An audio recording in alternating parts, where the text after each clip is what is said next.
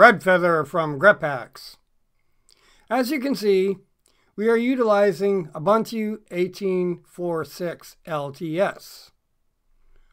Also, we are utilizing Krita version 4.0.1. And since the update of Ubuntu 18, the menu bar was missing within Krita. In this video, we will show you a workaround to recover the menu bar of Krita. Open Krita, create a new document. Now, being the hotkey to toggle off and on the menu bar does not work in this version of Krita, I can only tell you how I recovered the menu bar.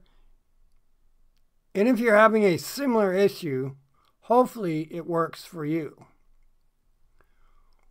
Once your new canvas is created, right-click. This should bring up the Krita Docker menu. Scroll down to Touch Docker and put a check mark in the box. Once this is done in Krita, click in the Touch Docker window, then close Krita immediately so as not to save, and then reopen, creating a new canvas. The Krita menu bar should now be present, as ours is.